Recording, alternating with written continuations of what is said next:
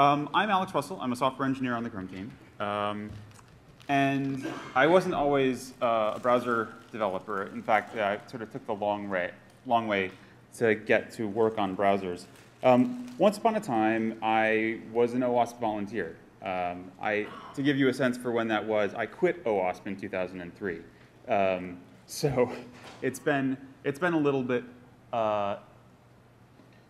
longer, I think, than maybe for some of you since I did security on a day-to-day basis. And this conference is a little bit strange for me because it's sort of the return to something that I had spent so much time doing and loved, and then sort of took an entirely different track and now I work on Chrome for Android, right? Which is sort of not what you would expect. Before that, I worked on Chrome, and I worked on a product called Chrome Frame when I first joined Google, which is a plugin for IE, which puts Chrome inside of IE. That was kind of the thing that I cared about most. And before that, I did a bunch of open source JavaScript stuff. The last big project I ran was something called Dojo, which you may have heard of or now resent on the engagements that you do. But the common thread in everything is that I am a child of JavaScript in some way. Like Brendan spoke earlier today, and functionally speaking, without Brendan, I would not have had any jobs. I was not a great student. But JavaScript was the one thing I couldn't put down. He built it in 10 days, and then I spent probably the next decade trying to figure out how it all worked. And now I get locked in a room with him and Doug Crockford and many other folks for 3 days, once every 2 months, and we hash out what should happen in JavaScript next. And there's some good news there. Like, there's some great stuff coming. And I'm not going to talk about a lot of it today, but some of it's even security relevant. But that's how I got from being a web developer to working on the web platform. But in the middle, I did security. I was a web app security guy. I wrote IDS signatures for a living. And web app security was something that I always found a little bit disconcerting because it's the game that you can never win in the way that almost all security is. And so there's the initial elatement of finding the bug, right? You find the thing that you think is wrong. You poke at it with a stick, and you see if you can actually, make it bounce. And if it does, you get excited about that, and you're like, aha, I know a thing that nobody else knows. And then you try to twist the stick. Like, how far can I get? Like, what can I actually do with this thing? And so you pick it up, and you try and go with it. You try to build something malicious. You try to see how you can break this thing, and start stringing things together. And then, usually, it's not that the thing was broken. It's that the thing was doing something in an environment where it was granted a lot more permission than it may have been intended to have been given by its application developers or its authors, right? I think almost every major class of vulnerability that we operate with or try to defend against is effectively the same story over and over and over and over again. This is how you play the SQL injection version of this game. You find some string that was naively plopped into some query out of some unvalidated input, usually through string concatenation like this, say from PHP.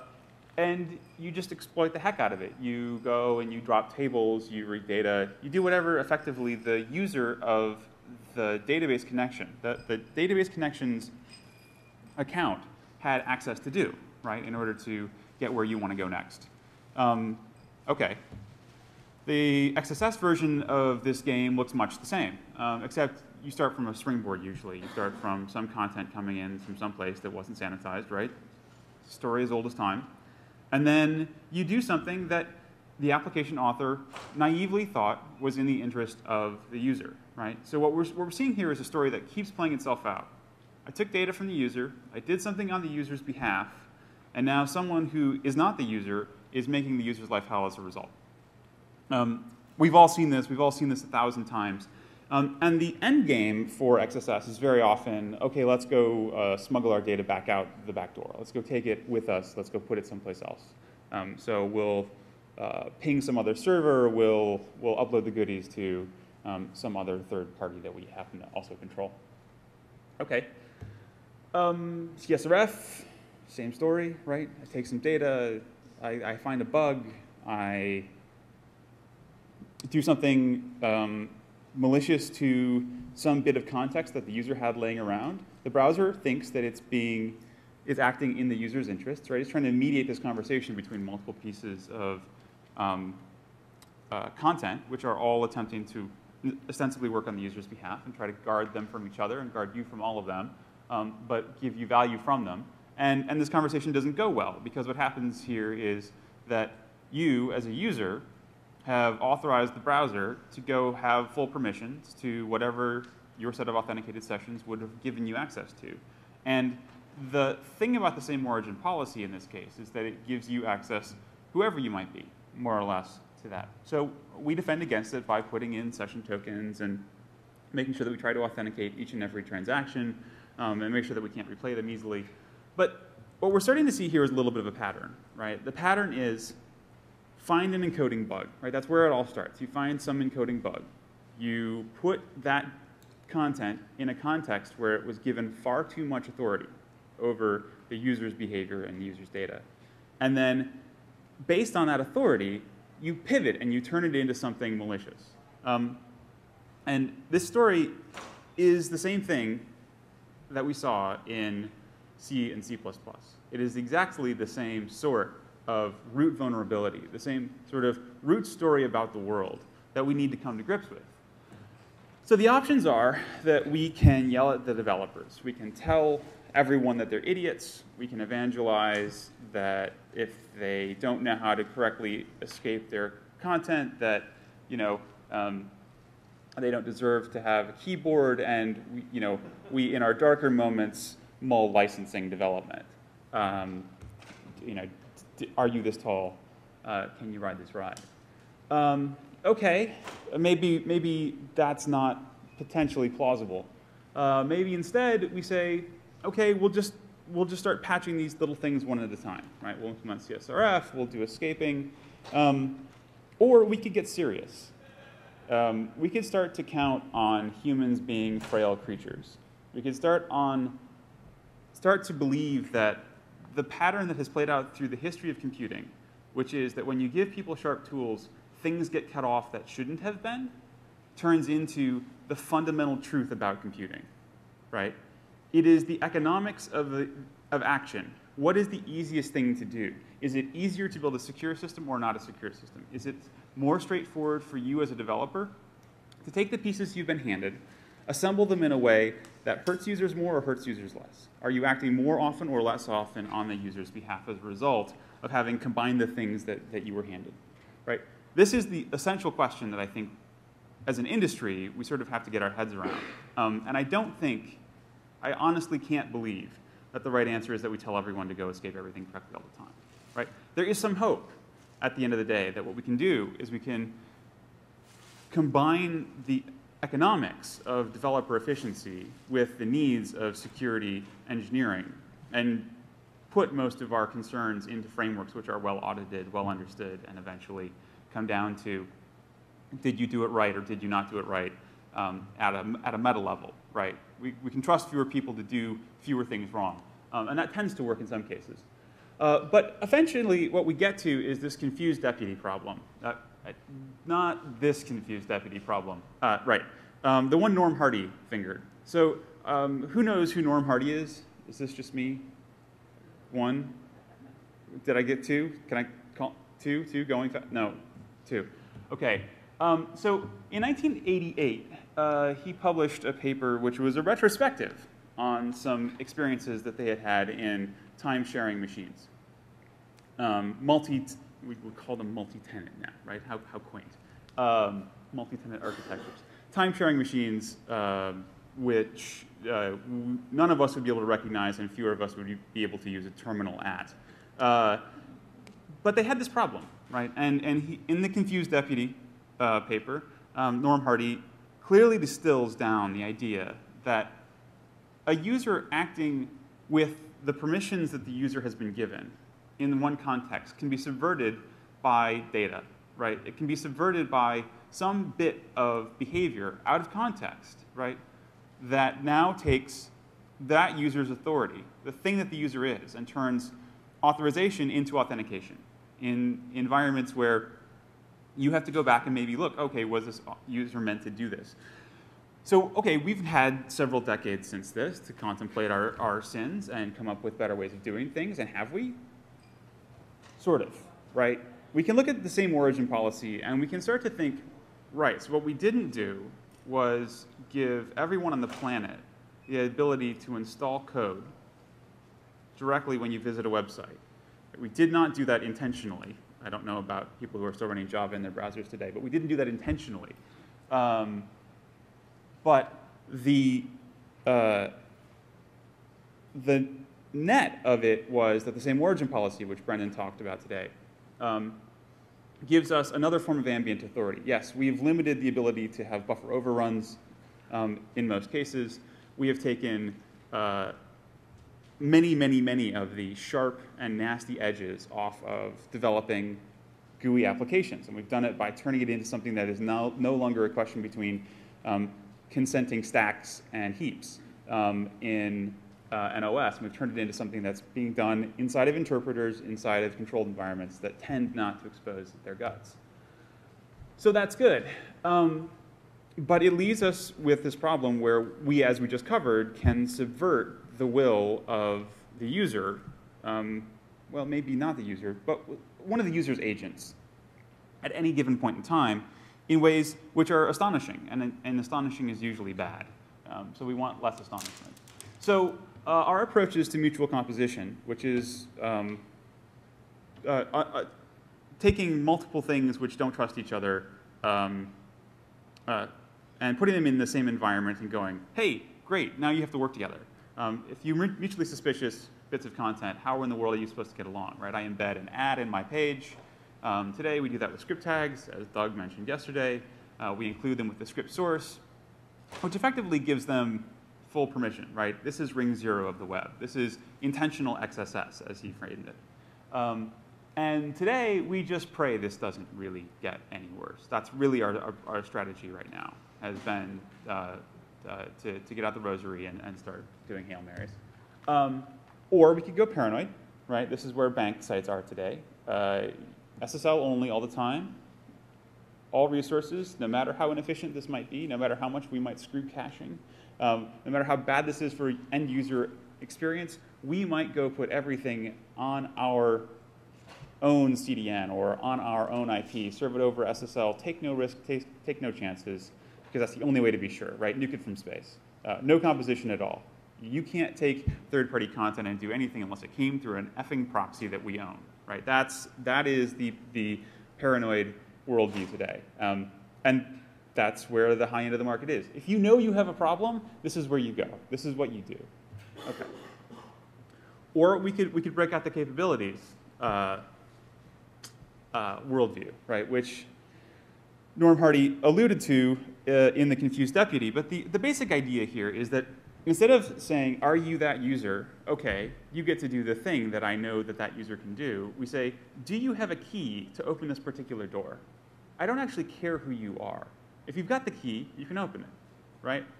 Actually, you being you isn't an interesting part of the question. You could be anyone as long as you have the key to open the door. So what we do is we make keys for each door that you'd like to open. And we make the doors only as large as they need to be in order to get the job done. This is a basic part of reasonable security engineering, but it has a name. It's called capability theory. Capability theory is part of actor theory, but it's the right side of how to design large, multi-party systems that need to all be mutually suspicious, right? You hand someone not an authorization for everything that a user could possibly do. You hand them the authorization to do just that job that you're talking about. And you vend only those, and you can revoke them individually, hopefully. So there's a subdiscipline of OCAP, which I think both Brendan and Doug talked about. A subdiscipline of capabilities called object capabilities, OCAP, that Brendan and Doug talked about. A little bit in passing and a little bit obliquely. But the basic idea of OCAP is that the key you get handed isn't just some bit of strings. It isn't some random set of bytes. It's an object in your programming environment. It is whatever the first-class object type is. And that thing now has the ability to go do those things. So you can call methods on it, and it will do them. It can perform those operations, right? But you get vended the object, not just some key to go do the object. But you get vended the object itself, and you can use object-oriented programming to kind of go call methods and perform those behaviors. There's some history in this. There are systems that have been built. Doug's AdSafe is in the zone. eWrites, which is a language that came out of a startup that I think Doug was at, actually, with Mark Miller, was a distributed object capability system for Java. And Kaha is sort of a modern successor to that. It takes JavaScript and it compiles it, JavaScript, HTML, and CSS, and it compiles it into a world where all of the code that you run through these systems lives in their own sort of isolated world. Yes, they are all running inside of the same virtual machine, but they all live in what they believe is a totally isolated environment. They can be handed things from the outside, and they can hand things out to the outside, but they only have authority over what they've been given access to. So I'm not really an object capabilities fan. I don't think that this is the way forward. I am, however, an enormous fan of the basic premise of capabilities, which is that we should be handing out keys for just the things that you're trying to get done, and the doors that we open should only be big enough to do the jobs that we're trying to get done. We shouldn't be opening man-sized doors. We should be opening, like, am I trying to send you a letter? It should be a letter slot, right? That's kind of the way to think about this. But OCAP instead encourages dense webs of objects, right? You get an object, and then you get another object, you call a method, you get an object back. Basically, everything in your environment is an object all the time, right? So how do you know, then, which are the secure objects or the objects that you need to think about? Which are the ones that you can sort of be a little bit like, yeah, whatevs, man? Because the reality is that day to day, we're not paying a ton of attention to all the interactions of all the systems that we build. It's just not plausible. I mean, who in here is DJB? Like, did he show up today? Because he's it. He's the one. He's the one person I know of who has spent the time to sit down and think about the potential causes and outcomes of effects on his systems when he builds them. The rest of us don't do that, mostly. We build systems to get a job done, and we make a ton of assumptions. We tend not to go write out all of our assumptions longhand ahead of time, because eventually it comes down to you got to trust someone. So the way we most often build systems is to start with something that works and tweak it a bit. And then we tweak it a little bit more, and tweak it a little bit more. And that's how we got pretty much everything we do today. Yesterday, Doug Crockford made the case that it was a terrible thing that web developers just copied and pasted crappy code from GeoCities or wherever, and they view sourced, and they just they took whatever junk was on the web and they put it into their web pages, and isn't it a calamity because now we've got incompetent people building stuff. My view is fundamentally, diametrically opposed to Doug's. Isn't it effing amazing that we gave people who had no ability to build anything before the ability to put stuff on a computer screen? Isn't this like the most liberating thing we've done as a set of people in pretty much ever? This is magic. This is gold. We should do more of this, right? And then it's up to us, the people who are providing the platform, to help come up with ways to preserve the invariance, the security, the safety, the statelessness, the ways that you take these pieces that you're given, put them together any which way, and get something out the other side which more or less is secure, right? We have to start describing the world that these things can live in a tighter and tighter fashion, not say, no, you shouldn't be able to do that. Because like everything, we're going to continue to evolve. There was a great study out of UC Berkeley on a user interface toolkit by a guy named Jeff Here. And this user interface toolkit was built for data visualization. And you should probably go check out Jeff Here's work, but if you like shiny graphs. But what he got to at the end of it was a study of developer habits, right? He took 3 different classes of developers, sort of noobs, advanced developers, and then experts, and sat them down with documentation and code samples. And in every case, every single case, everyone took the code sample, they copied it, they pasted it into an editor, they tweaked it till it worked, and then they started making changes. This isn't how noobs learn. This is how we all learn. This is how we build everything. We need to get over ourselves. We're not so badass. We learn the way everyone learns, right? Okay, so let's acknowledge that we're human for just a second. Let's get over our bad selves and acknowledge that we learn things progressively. We're better, hopefully, today than we were yesterday. We are going to have made mistakes. So we need ways of structurally preserving our ability to recover from mistakes. I discount the probability of perfection 100%. I don't think it's plausible to posit a world in which our best advice to developers is don't make any mistakes, right?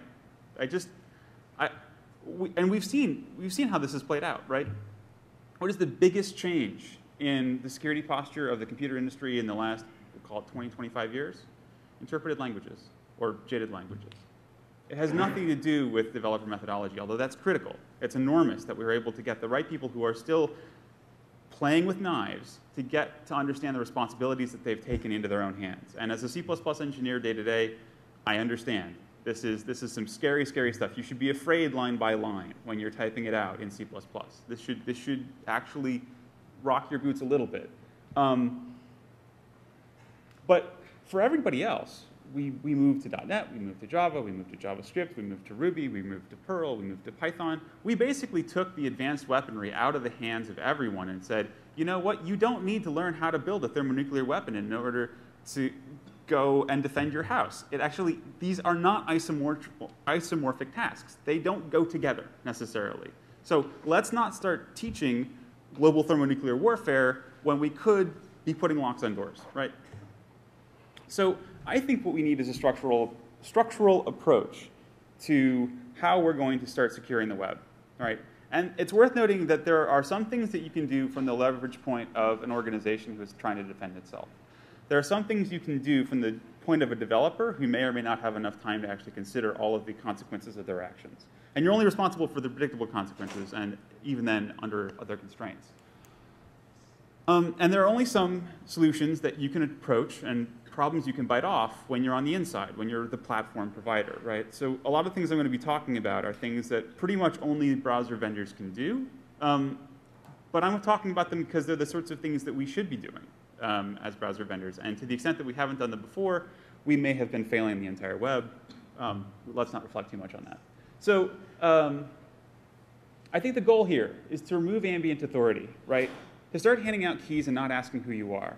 Because the idea of knowing that Joe's a good guy doesn't really scale. You don't really care that Joe's a good guy. You care that you got the key card to get into the room. Because staffing someone who knows everybody who checked into the hotel in front of every room just doesn't work well. And it's easy to confuse that person. That information doesn't travel well or quickly. And well, was that the right Joe Johnson? Was he allowed into the presidential suite, or was that the Joe Johnson who got in on some sort of a travel voucher, right? Like, which room should you give this guy? So you actually have to come up with a better system. We need to trust not people, not even authorized actors in the system, but authorized individual actions. And we need to understand that we're not going to change everything. There is no silver bullet in security. There never has been. There never will be. The things that we will make better incrementally. It is worth being frustrated about the things that we can't and the things that we won't make better soon. But it is not worth being frustrated about the fact that you can't make it all better now, right? So our job is not to muddle. It's to make intentional progress and change in the areas that we can, but never to write off the possibility of change and never to discount the idea that we are the ones who can change it. So it's worth noting that defaults have a lot of power, and the ambient authority that the same origin policy gives to every piece of script, to every piece of CSS, to every font, to every resource you load into every web page today, with regards to the origin that web page was served from, is something that happens by default. It's just the default policy. We can reason about this a little bit differently. Like, if I was on the server and I said, oh, I got something from origin such and such, I don't want to serve it to them, right? The server can start to make those sorts of judgments. But the client, because the default is set a particular way, yeah, maybe you could start to do something if you were watching all of these, if you were being very careful about what you served. But again, that's putting us back at this ring zero of, okay, now be perfect. right? So we can't assume that everyone's going to be perfect. We have to change the defaults to get better behavior. So we have some primitives that I think are workable. Web workers, which I'm not going to talk much about because I don't think they're really kind of a security primitive, but they sort of give us the same API. Web intents and iframes. I think web intents and iframes are really the things that we're going to be able to use on an ongoing basis to secure most of the rest of the web. And we do it by taking those nouns and combining them with adjectives. Cores, for one, which gives the server some ability to participate about how it wants the client to behave when fetching resources. Content security policy, which may be the single most important thing that we've ever done in terms of web security, and sandboxing, which goes hand in hand with CSP, and you'll see what I mean in just a second. Does everybody know what these are, or is this? Cores, CSP? What is cores?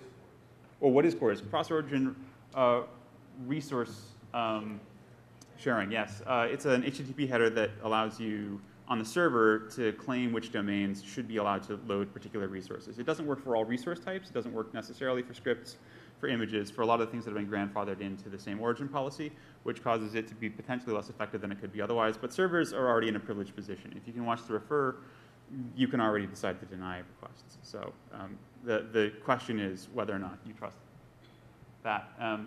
You'd like a tighter policy for some things. Cores today is mostly being used to do tainting for things like Canvas image data and to prevent particular businesses from being disrupted in the font space. So CSP, content security policy, allows you to start turning stuff off by default. As an individual web page, you can now say, I don't want fonts to be loaded from some particular set of URLs, or I want them to be loaded from some particular set of URLs and none else. I wouldn't like iframes to be allowed. I wouldn't like them to load from particular domains, or I would like to whitelist particular domains. I would like to only load images from a particular location or set of locations over a particular protocol, styles, all kinds of media. It's weird that media and images are separate, but let's just note that as a historical weirdism.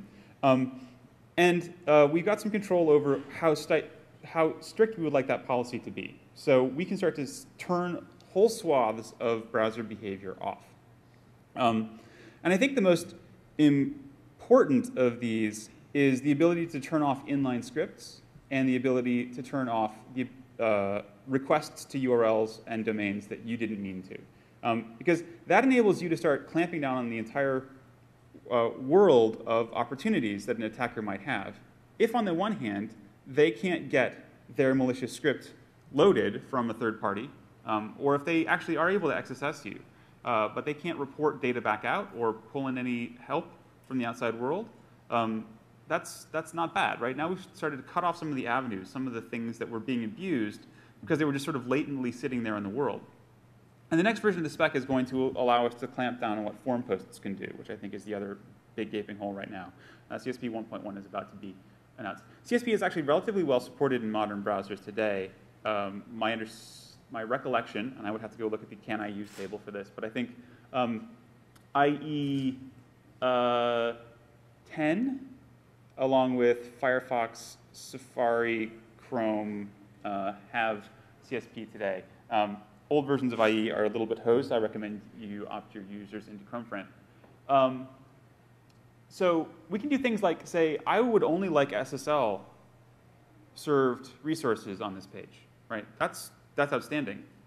Or I would like to turn off the ability for scripts to be loaded directly as text in the web page. I'd like them to have to come over an HTTP connection. And then you can then lock down the set of domains from which you can load those resources, right? This allows you to turn off a huge chunk of potential vulnerabilities. Someone's able to put a script tag in your page. Well, it doesn't matter. If you had an event handler that was inline, or you had an eval, or a script tag, and they put it in there, you just turned all of that off. You just turned off the entire vector through which someone was going to make your life hell, right? XSS is effectively dead in the water with the right CSP policy. Now, this is difficult potentially for adoption. One, you have to have control over the headers. This, for many organizations, is a huge challenge. Saying to an organization, you should standardize on a policy, is a little bit difficult. And at the same time saying, and now your developers need to be able to send arbitrary headers. In many environments, that's unworkable. So I don't necessarily have a silver bullet for this, but I think CSP is the future here. Because it allows us to do things like just grant in the set of third-party content that we would like to cooperate with, trusting them as though they were actually part of a pound include in our web page. It's just now something that we can assume. Because let's face it, the root of trust on the web today is actually third parties. Like, we do trust third parties almost congenitally. We do it for analytics. We do it for like buttons. We do it for tweet this. We do it all over the place. And it's almost impossible to browse or use the web. Third-party AJAX CDNs in order to improve performance, to get better caching, right? We are intentionally XSSing ourselves. Oh, I'm sorry, I forgot to mention ads, right? The set of places where we rely on third-party content today is vast, and the web probably wouldn't work without it. So we need the ability not just to say turn it all off, but to turn just some of it off. And then to close down the holes so that we're only handing out keys for things that are big enough to do what you meant them to do, right? The idea of running an inline script on your top-level web page may not be something that an ad should necessarily be doing. OK. So for organizations that are having a difficult time adopting CSP, there's a report-only version of this, which is great. The bottom example there shows sort of how to do it. You give it a report URI, and you say, you give it a relatively permissive policy, default source is self, and you allow all sorts of other stuff. You don't turn off most of the other things that you might otherwise. And what happens here is whenever there's a violation of your policy, a JSON formatted object is sent to that URL. So the easy on-ramp here is, OK, let's assume that you can't opt everyone in the world into this for your sites or for your applications. You can at least get a handle on how often you're getting owned, right? How often am I getting XSS'd? If I had turned this off, I meant to do this. I wanted to build something that worked this way. How would this work? This is good stuff.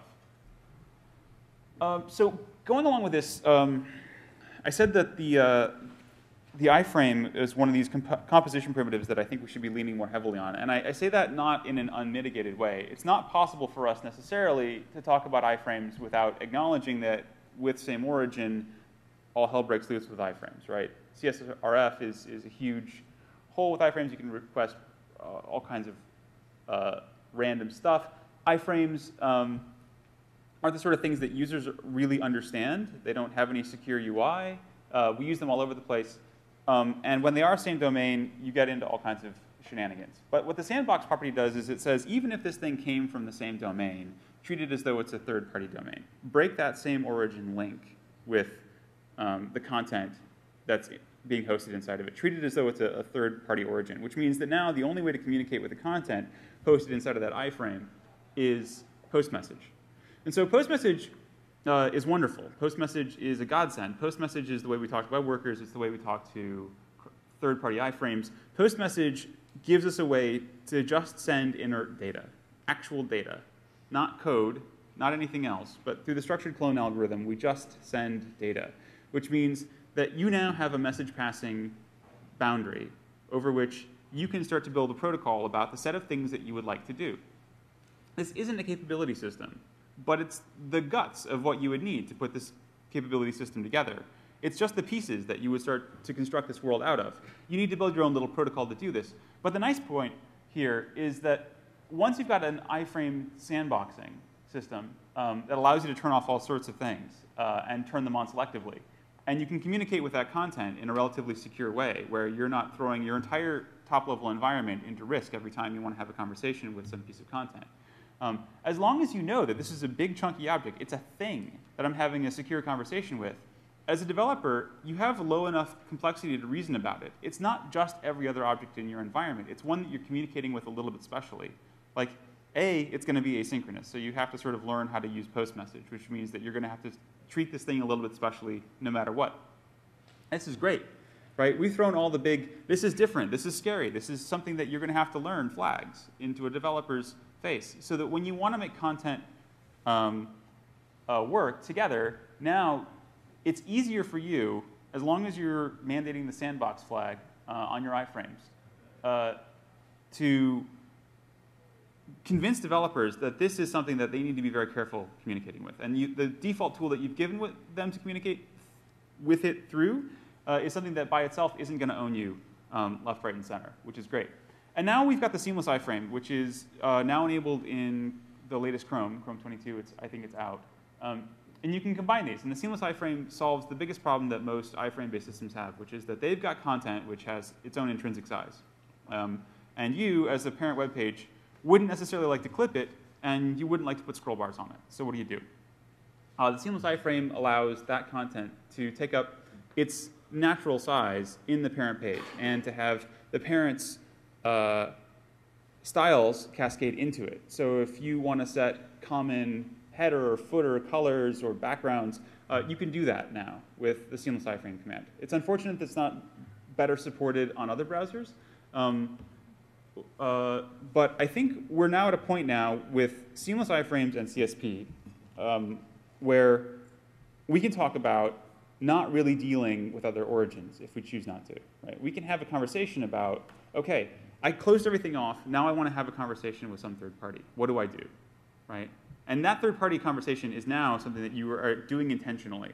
It's something that you can start to vend a capability for. You can start to have a conversation about what is it that we're trying to get done here without opening yourself up to everything that could possibly go wrong just because you wanted to get a little tiny thing done.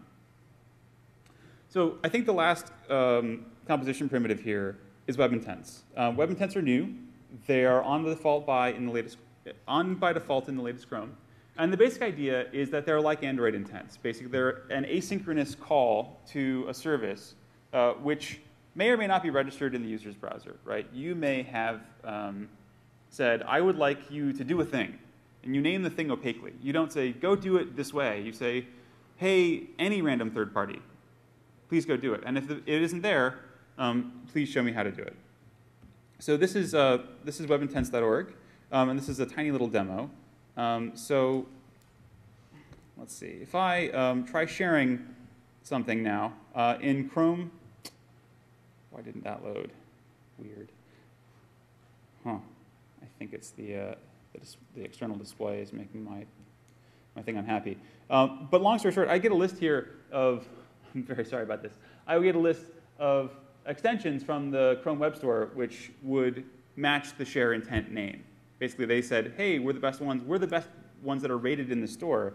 And for instance, I don't know if it's taking clicks. No, it's not. I could, for instance, share something through Twitter or through some other service. And that isn't a visible conversation for me as the app author. I just said, hey, user, go do it. And I've given the user the ability to both choose how they want to get it done and to give me a response from the other side. The only thing that has to happen is that both sides of that conversation have to fulfill the intent contract. And that's an ad hoc thing in most cases. That's something that evolves out of the marketplace. So instead of you saying, hey, Twitter, I want to share with you, you say, as a user, I would like to share something. And then the browser provides the indirection for discovering how it can be done. And we just provide the result back to the service that chose to do it. The standards effort for this is ongoing. But this opens up, again, a brand new way of thinking about how to structure second and third party collaboration. If you don't trust the other folks in this environment, it's no big loss because the user is in control. They get to register who they would like to do something with. And when they haven't registered a handler, they're presented with secure UI about how to make that conversation. And that's something that we as a browser can get better at over time. We can start to learn, like we do with phishing, oh, this probably isn't a secure thing for you to be doing, and we can start to help users out. We can also eventually killbit nasty intent providers that have been served through the store, which is good news. OK, so a lot of stuff I've been talking about doesn't work in old browsers, and I would like to convince you today that you shouldn't care. And I don't mean that in the sense that you shouldn't care about your users. I think you should absolutely care about your users, which is why you should be in their face about getting a modern browser. This is not in a world where exploits are being reverse engineered effectively day of patch release. This is not really the kind of thing that we should be thinking is an optional thing to do, right? Secure code is up-to-date code.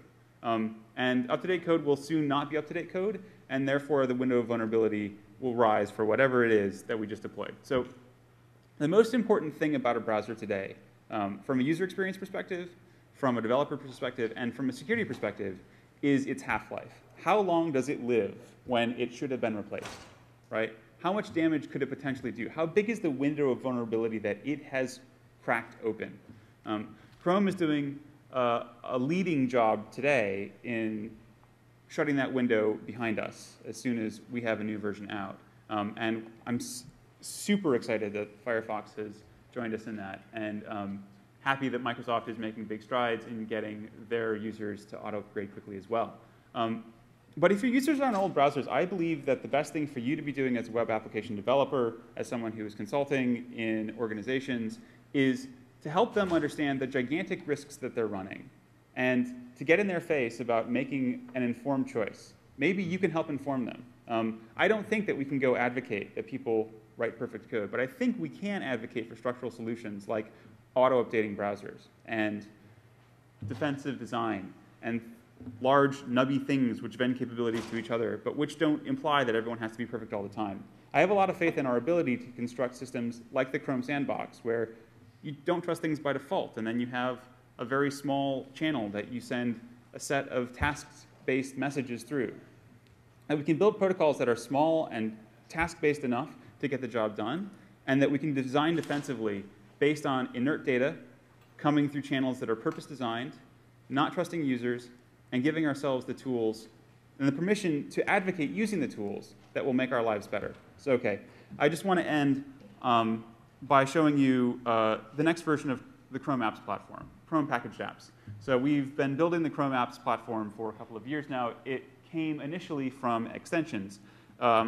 But the basic idea is that you have a new tab page in your Chrome, and maybe you have a calculator, and you load your calculator. But in this case, this is a free-floating window. It's not just a tab, which is a nice feature of the new apps platform. And in this case, it's worth noting that in apps version 2, this is an iframe that has a link to a source of my blog today, but it's not loading anything. And if I go back to the web inspector, these are built, by the way, in HTML, JavaScript, and CSS. You can see that it violates the CSP policy. The CSP policy, by default in apps v2, doesn't allow inline scripts, and it doesn't allow iframes, effectively, which means that we've turned off the biggest risks in apps v2 of XSS. So you're not allowed to effectively use iframes. You're not allowed to use inline script handlers. You must have your scripts as external resources, and you can't use eval, right? These restrictions mean that, functionally speaking, if you've got third-party content coming into your thing and you do have XSS, you're in a much better place to be able to fight it off in an apps v2 world. And we're insisting in these applications that you can't now specify a policy that's weaker than that, which I think is fantastic. It means that all of these apps are going to be more secure by default. And what's the carrot? I mean, that's the stick, but what's the carrot? The carrot is that you get this beautiful integrated desktop UI behavior that's portable. You can build apps in JavaScript, HTML, and CSS. They can work on any platform if you choose to make them that portable. And they can have control over their windows, and they can install services. They can do all sorts of things that regular HTML web pages can't to help build better, stronger user experiences, not just more secure ones. I realize that I'm out of time, but thank you for your attention. And I guess I think I don't have time for questions up here, but I'll take questions I think as we filter back to the hallway. Thank you.